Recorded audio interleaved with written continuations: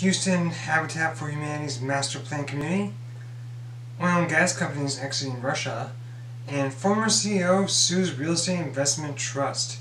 Thank you for tuning in to Construction Business TV. My name is Joshua Vita, and this is your Houston Weekly Update.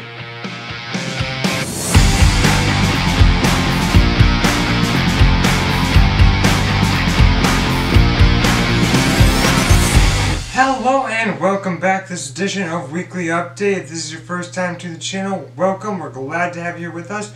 I'd like to first mention, if you own commercial real estate, residential real estate, or a trade of any kind involving construction, go to the description right down there below, schedule a free interview to be featured here on Construction Business TV. Also make sure that bell and subscribe button to stay up to date on what's happening in construction business. Okay, let's hit that first story. Okay, our first story up today is about a former CEO suing his real estate investment trust company that he was in charge of. So, James Mastandrea, former CEO of Whitestone REIT, filed a $25 million wrongful termination suit on February 23rd against Whitestone. Mastandrea alleges the top Whitestone executives ousted him from the company in a power grab back in January. Whitestone is a real estate investment trust that focuses on retail shopping centers. Whitestone has denied the allegations made by Mastandrea in his complaint. Whitestone will have to prove whether they have sufficient cause to terminate Mastandrea's employment.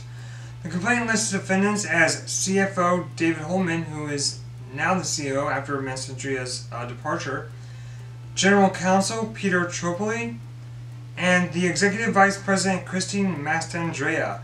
Christine is James Mastandrea's wife, and currently the couple is going through a divorce. Whitestone trustees Jack Mahaffey, Jeff Jones, Nadita Berry, and David Taylor are also listed as defendants in the complaint.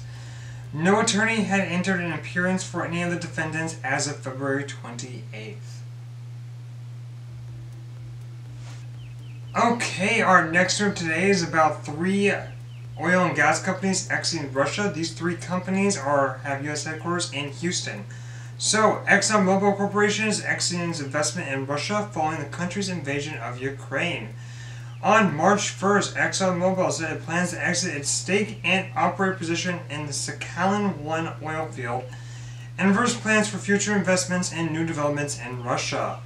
Exxon has not specified how or when the exit will occur and who will take over the Sakhalin-1 oil field. Exxon assets in Russia were valued at just over $4 billion. Shell plc announced February 28th that they are also exiting the Russian investments, which includes a 27.5% stake in the Sakhalin-2 LNG facility, its 50% stake in the Salim petroleum development, and the Guidon oil exploration venture. And BP plc announced on February 27 it plans to exit its 19.75% share in Russian oil company Rosneft. Okay, our last story up today is about Houston Habitat for Humanity's master plan community. So, Houston Habitat for Humanity Incorporated broke ground on February 28th for the mixed income master plan community called Robin's Landing.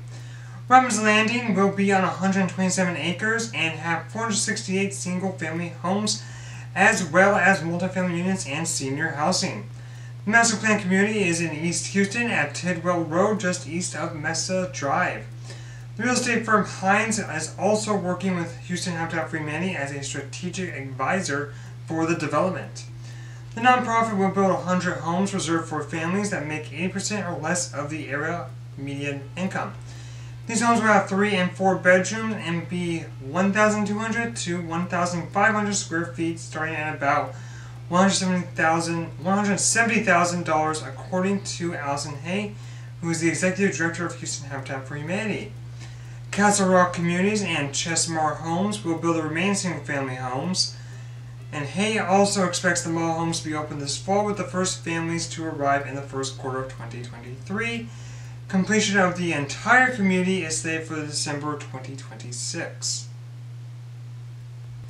Thank you again for watching this edition of Weekly Update. If you liked the video, make sure to give it a big thumbs up. Hope you all have a wonderful day, and I will see you next week.